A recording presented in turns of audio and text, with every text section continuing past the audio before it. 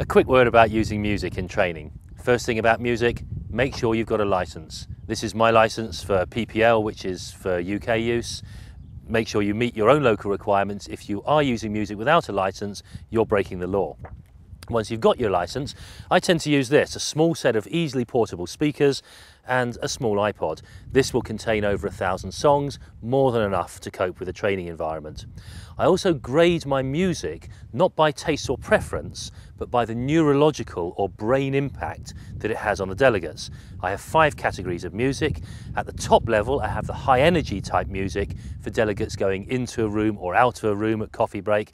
I then come down and have music that has vocals on it and has quite a bit of variation. That's when they're walking about and in quite animated discussion. The next one down is when they're discussing as a group. So they're sitting at the tables discussing, come down a bit more, and this is when they're thinking, either low-level discussion or where they're reading or planning. And for music there, it needs to be probably instrumental and with low variation, also played quite quietly.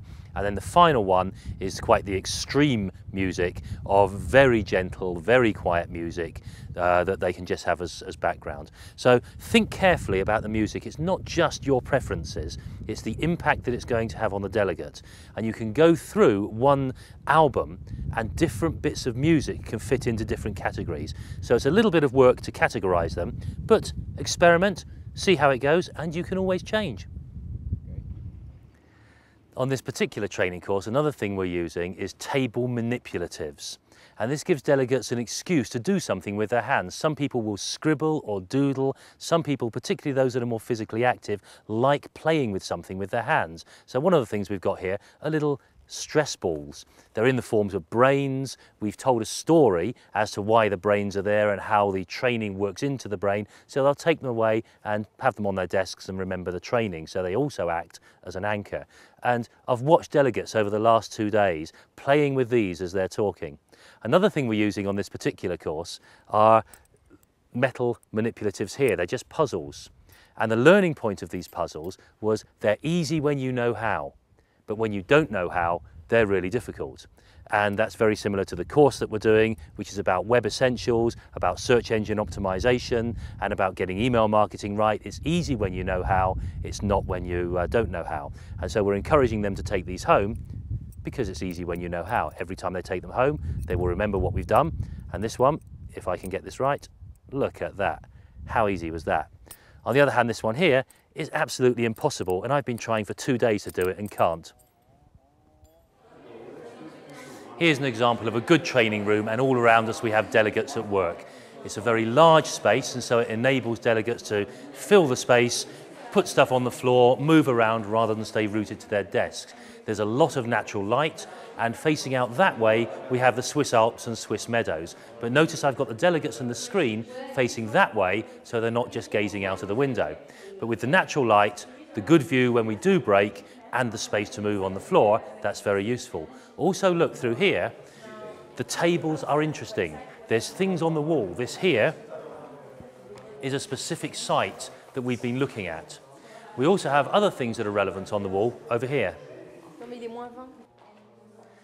Some of the things that we're looking at on this course, we look here at usability and accessibility of websites, and this map is something that's been in the manuals and something that's been up on the screen. So there's instant recognition just with this pattern of what we're talking about. This graph, which is a graph between control of what's on the website and the risk, is again something that we've looked at in the manuals, we've explored, and we've put it up on the screen. Over here, we're looking at the metrics, how we measure different parts of our website usage and getting those measurements to be the right measurements to achieve what we want them to do. So these are very big, they're very visual, they're all around the room, and they fit into things that they've already seen from the manual and they've already seen on the PowerPoint. We've also got down here a whole load of laptops where the delegates here are using these laptops to explore various sites, look at the usability, look if the sites are using these various online tools, and have an idea of the sort of measurements or metrics that they would use for those sites. So very important for the delegates to know what they're going to get in a training setup. Here we have the outcomes of the course. This particular course is the essentials of working on websites, and we're saying here, this is what the course is about. There's a knowledge part, an intellectual part, there's an engagement and an emotional part, and there's a practical guide, what they're actually going to do as a result. This poster on the wall, very prominent, and it's also in the delegate manuals, but that's not enough. So in addition to saying to delegates, this is our agenda, these are the outcomes that we want, I've asked them, I want your specific agendas. You are investing 2 days of your time. What is it you're going to do as a result of it? And they've come out with the agendas that are here on the wall. As a trainer, one of the things I've got to do is make sure that those two match. And in this case, and almost all cases, they certainly do. These things here can make big differences to the delegates' learning. This triangle is produced by the National Training Laboratories in Bethel, Maine, and it shows how much content is remembered by a delegate 24 hours after a piece of learning. So at the top of the triangle, if I stand there and talk to them for a day, the chances are, if I do my job well, they might just remember 5% of it.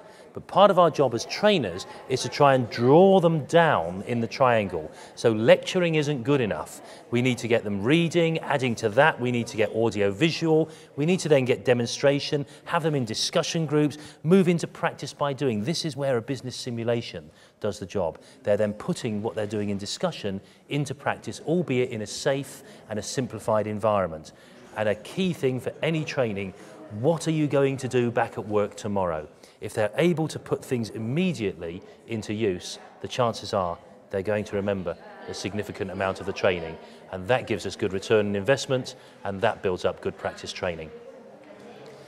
On 5 separate occasions during this training course, delegates have had a time out, and with the time out, which has been 5 minutes, they're then individually looking back over each section that they've looked at.